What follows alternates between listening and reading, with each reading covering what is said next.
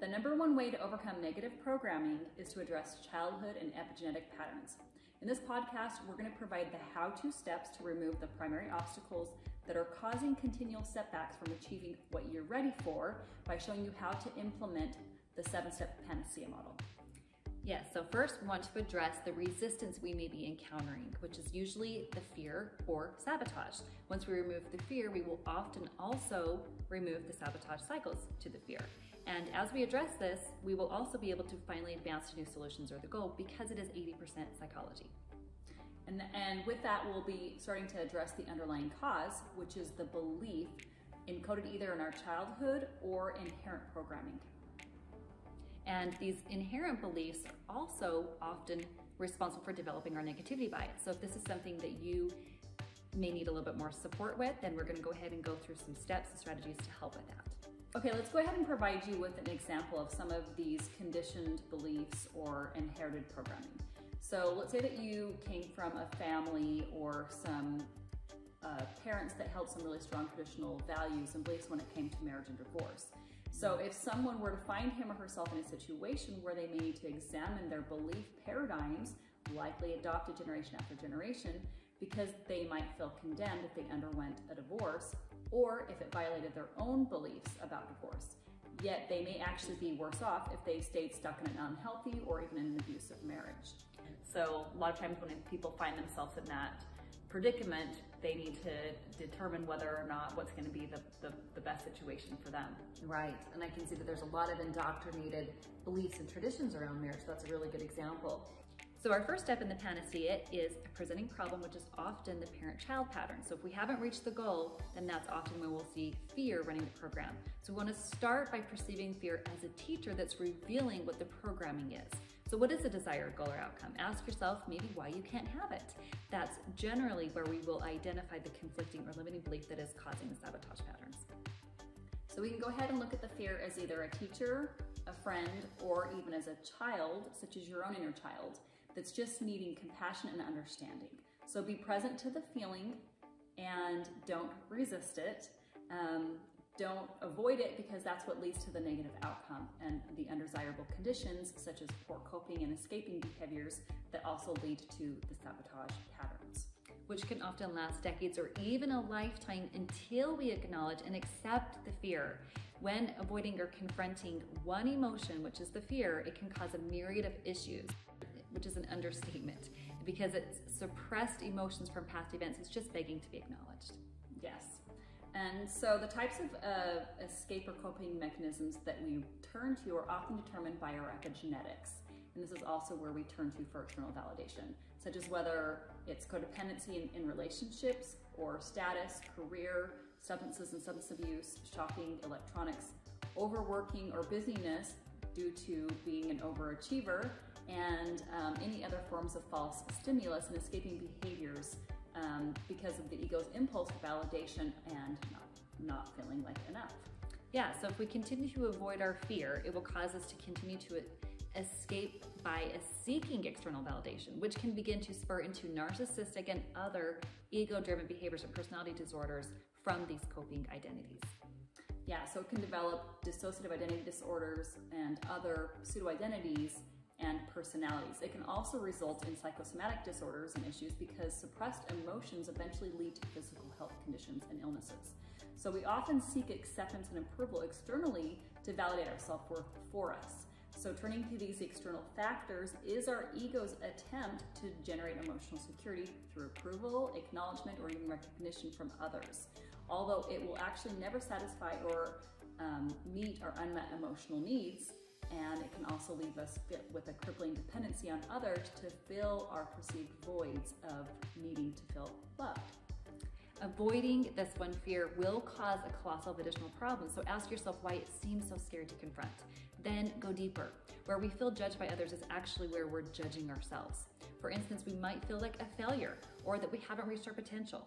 And as we continue to explore these deeper core emotions, we will eventually get to the root of the shame or the not good enough syndrome that's inherently wired in each of us. And this is where we will find that we've been hanging our self-worth. We're the only ones that are judging our self-worth, and we're the only ones that can define our self-worth. No one else can define it for us. So we need to acknowledge our shame so that we can obliterate it and then that's what will help us to determine our real worth. Yes, and remember, shame is usually at the very bottom. It's the root. It's one of the deeper and lowest emotions that are keeping us stuck until we can, again, visit it like, you know, just the emotion that it is, just a limiting belief. Yep. The next step of the panacea, step 2, is the letter A, adaptive coping responses. And acceptance is a really important and a very good adaptive coping response. So first and foremost, acknowledge the fear. We obliterate it by acknowledging it. So what is the fear? Is it feeling like a failure? Is it feeling rejected or unlovable? And once you kind of get to the bottom of that, we usually define the shame. And once we acknowledge it by vocalizing or writing it down, now it's time to do the most important step, which is feeling it. And this is the most monumental step that is often missed because far too many people fear getting this far or confronting it, which is why they usually avoid it or escape. And then they just don't know how to process these deep beliefs and emotions, especially without the help of a professional. So how we process this emotion or this fear and limiting belief is to allow ourselves to feel it raw, just the way it is, without resisting it or judging it. Yeah, it just needs our acceptance, and this is how we can accept it versus reject it, because self-rejection is also external rejection and then feeling judged by others. So once we can have self-love and acceptance for ourselves, then we can heal this, because love and self-acceptance will heal all things. Okay, so number 3 of the panacea is the letter N, which is neutralizing the unhealed emotional triggers. So going through this acceptance process helps us to neutralize the charge of the wound or the fear. We can also create a reframe to minimize the emotional scar by asking what we learned from this fear. And this also helps us to establish gain versus pain over the challenge. Therefore, now we're associating gain with the challenge instead of pain, so that it can help us to lift some of this weight. And once we do, it will reduce the power over us, and then we can also make room for the solution. And then step 4 in the panacea is accountability yields empowerment. When we fail to course correct or even recognize our part in a given circumstance, we're also acting from shame. Hurt and pride work side by side, and we might feel guilt or fear of feeling wrong or not good enough, which will only perpetuate the problem or the pattern rather than reaching new empowering solutions. Accountability is empowering and is one of the highest forms of emotional maturity. Okay, so that leads us to step 5 of the panacea, which is the letter C, compassion and understanding. So start by removing blame. So if anyone is involved in this fear or limiting belief, or even if it's adopted or an inherited belief, rid yourself of any resentment, especially toward any parents. So watch for these projecting behaviors such as blame and anger outside of you and projecting that elsewhere, and see that everyone is doing the best they can with what they have. Use empathy by relating and remembering that other people are drowning as well. Right, and that's an excellent point, because when we feel like we're judging others, that's where we're also stepping into separation and division, and empathy is going to be the unity consciousness. All right, so now the alignment work to align to our desired outcome. So let's start aligning it mentally and emotionally first. So some of those solutions are to realize that sometimes the emotion or limiting belief just needed to be acknowledged and accepted for what it is. But then we can also go to the desire and the positive feeling and state after we have neutralized it. And then with the physical solutions, we can take specific action steps. So let's cover the alignment work through questions. So what is a desire and why?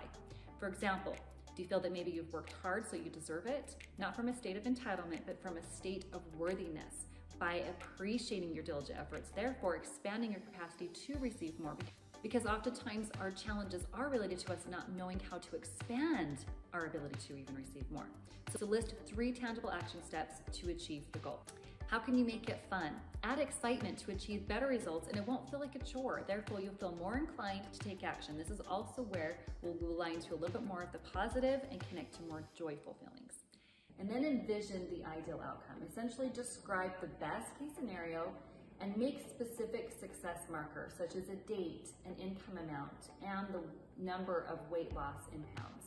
What do we plan to do once we reach the goal, such as home improvement projects, or even a very much needed vacation, offering gifts or services, or helping out loved ones in need? Okay, so number 6 of the panacea is the letter E, which is evaluate growth and gain gratitude. To continue to increase our self-worth, it helps to regularly make a list of your strengths and talents and what you have learned from this challenge. So most importantly, what you have overcome to develop new faith and reinforce the positive belief primarily in ourselves, including the wins to increase gratitude, and which helps us to actually release natural neurochemicals such as those positive endorphins without needing to turn to external sources because the answers are all manufactured within, right? So this helps to lead us to expressing and embodying gratitude, because after we've evaluated that growth and we see all of the gains. So how can we be grateful for this situation?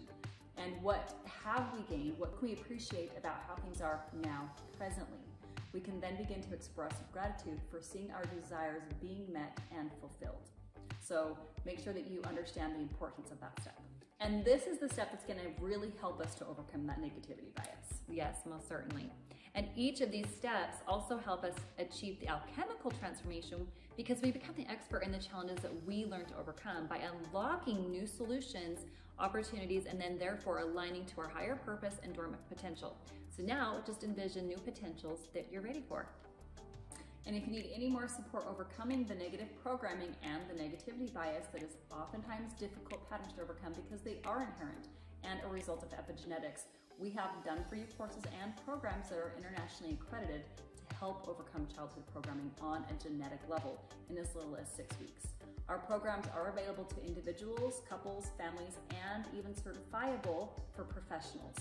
We also have books, ebooks, audiobooks, podcasts, and annual subscriptions currently offered at a VIP rate. So to learn more, visit us at liberatedliving.com and follow us on social media distribution channels. We hope this was very helpful. Thank you for joining us.